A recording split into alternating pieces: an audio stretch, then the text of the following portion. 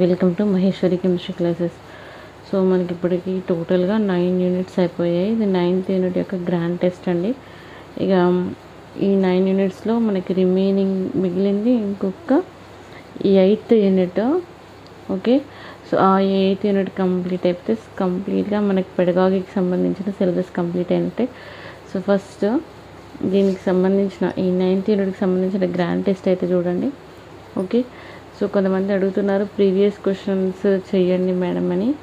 ఇప్పుడు నేను ఏవైతే గ్రాండ్ టెస్ట్కి ఇస్తున్నానో అవన్నీ కూడా ప్రీవియస్లో చాలాసార్లు రిపీట్ అయినవి, మన అకాడమిక్ బుక్లో ఉన్నవి, చాలా చాలా ఇంపార్టెంట్ బిట్సే.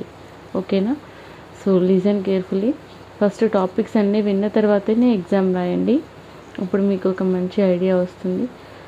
సో ప్లీజ్ ఫ్రెండ్స్, ఇంతవరకు ఎవరైనా నా channel Maheshwari chemistry classes subscribe చేసుకోకపోయినట్లయితే please subscribe my channel Maheshwari chemistry classes and compulsory give me your support. Listen carefully. First one, the students who are different from ordinary students and positive or negative towards practice or.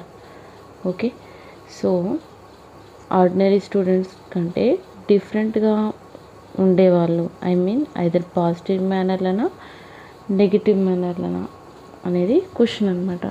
Option A students with more intelligent, option B students with less intelligence, option C students with special needs, option D ordinary students. చెప్పండి. So option C is right. Students with special needs అనేది correct అనమాట. Okay, C. Next second one, minimum educational programmes in special education is are. Option A curriculum for all students, option be some special specific educational programmes, C A and B, D none. ఇప్పుడు ఏంటండి minimum educational programmes ఏంటివి special education పరంగా అని అడుగుతున్నారు. ఏంటండి curriculum for all స్టూడెంట్స్కి ఏది follow అవుతారో వీళ్ళు కూడా అదే ఫాలో అవుతారు. కాకపోతే వీళ్ళకి సమ్ స్పెషల్ నీడ్స్ ఉంటాయి. ఓకేనా? సో వాళ్ళకు ఉన్నటువంటి ప్రాబ్లం ఆధారంగా స్పెసిఫిక్ నీడ్స్ ఉంటాయి. ఆ స్పెసిఫిక్ నీడ్స్ పరంగా మనం స్పెసిఫిక్ ఎడ్యుకేషన్ ప్రోగ్రామ్స్ని కండక్ట్ చేయాలి. కాబట్టి ఏ and B correct. I mean C is the right option. Okay, C. Next third one, the science which helps in the production of instruments and tools necessary for the children with special needs and training in their. Okay, so అందులో చూడండి option A educational sociology, option B psychology, option C science and technology, option D physical training. ఈ disable పిల్లలకి help చేయడానికి ఏ science instruments ఉపయోగపడుతున్నాయి, అట్లా ఉపయోగపడే దానిలో అసలు ఈ స్పెషల్ నీడ్స్ ట్రైనింగ్ అనేది దేనిలో ఉంది అంటే సైన్స్ అండ్ టెక్నాలజీలో ఉందా, ఫిజికల్ ట్రైనింగ్లో ఉందా, సైకాలజీలో ఉందా, ఎడ్యుకేషనల్ సోషియాలజీలో ఉందా? ఇక్కడ సైన్స్ అండ్ టెక్నాలజీ అనేది కరెక్ట్ బిట్. ఫోర్త్ వన్ చూడండి, the educational facilities for mentally retarded students are. Option A unified education system, option be special school, option C residential schools, option D mobile schools, option ఈ home training. ఇందులో ఏది correct అండి? ఇది mobile schools అయితే ఉండవు, ఇది wrong option.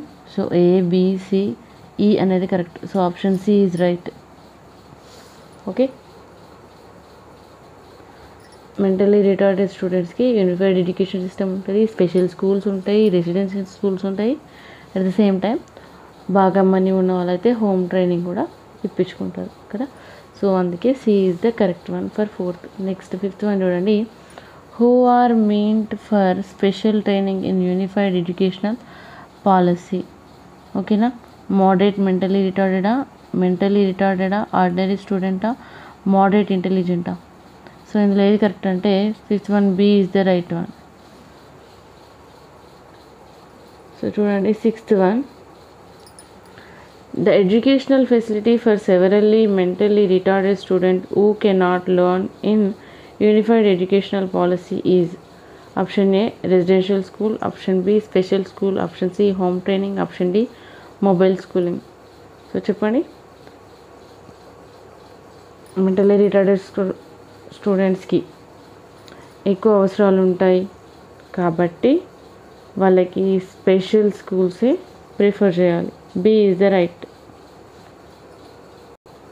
7th one, which is the educational facility in which students are under the supervision of school staff even after education for mentally retarded? Option A, residential school. Option B, special school. Option C, mobile school. Option D, unified education method. ఓకేనా, చెప్పండి correct answer. Educational facility అనేది, supervision అనేది school staff even after education for mentally retarded అన్నారు. So correct option select చేసుకోండి. Option A is right. Okay, so residential school అన్నమాట. First నేను ప్రీవియస్గా చెప్పిన క్లాసెస్ అన్ని శ్రద్ధగా విన్న తర్వాత ఎగ్జామ్ రాయండి, అప్పుడు మీరు పర్ఫెక్ట్గా ఆన్సర్ సెలెక్ట్ చేసుకోగలుగుతారు. ఓకేనా. ప్లీజ్ ఫ్రెండ్స్, ఈ వీడియోని అయితే తప్పకుండా ఒక లైక్ చేయండి. 8th one చూడండి. The educational facility for those who have no school facility and transport facility is A, mobile school. B, home training. C, residential school. D, special school. చెప్పండి. Educational facility, those who have no school facility, transport facility. Transport facility is అన్నాడు. who have no school facility అన్నాడు. Home training కాదు. Mobile school అనేది ఇంతవరకు లేదు. Special school అందామంటే ఇక్కడ disabled అని mention చేయలేదు. సో ఇప్పుడు ఏది కరెక్ట్ అవుతుంది? రెసిడెన్షియల్ స్కూల్ అనేది కరెక్ట్ అవుతుంది, సి. 9th one చూడండి. The educational facility in which trained special educational professional goes to ordinary school and trains the mentally retarded there and gives guidance suggestions to teachers and parents. Option A, mobile school. Option B, mobile educational professional. Option C, residential. ఓకేనా. So ఇందులో ఏది correct అండి?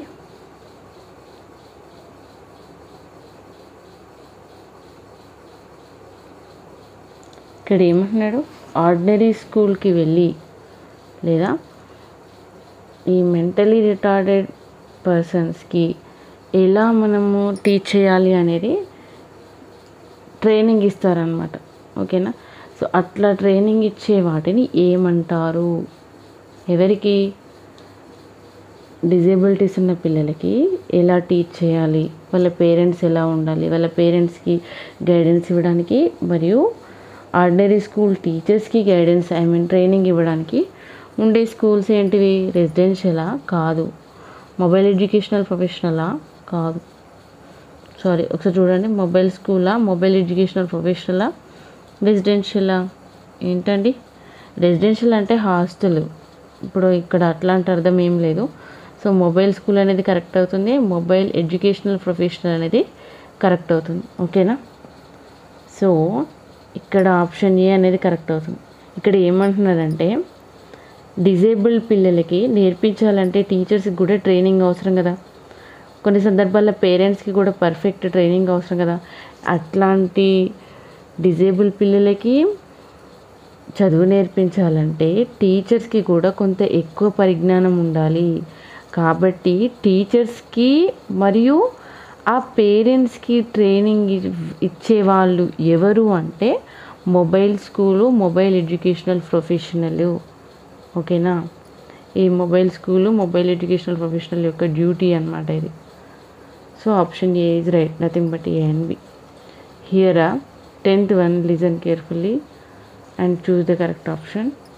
The educational facility that is useful for those mentally retarded students who cannot go to school and don't have training facility is, okay, option A, mobile school. Option B, home training. Option C, residential school. Option D, special school.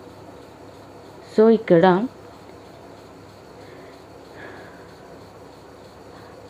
ఇక్కడ ఉన్నటువంటి retarded స్టూడెంట్స్కి, mentally retarded స్టూడెంట్స్కి వాళ్ళు స్కూల్కి వెళ్ళారంట. ఓకేనా. అదేవిధంగా training facilities కూడా లేవంట. అట్లాంటి వాళ్ళకు ఎలా మరి విద్యను అందించడం అంటే హోమ్ ట్రైనింగ్ అనేది కరెక్ట్ ఆప్షన్ అవుతుంది, B. Okay, home training. Next 11th one చూడండి. Who define the learning defect in children takes place due to the dysfunction in central nervous system. A. Michael West, B. Samuel Crick, C. Johnson, D. No. ఎవరండి?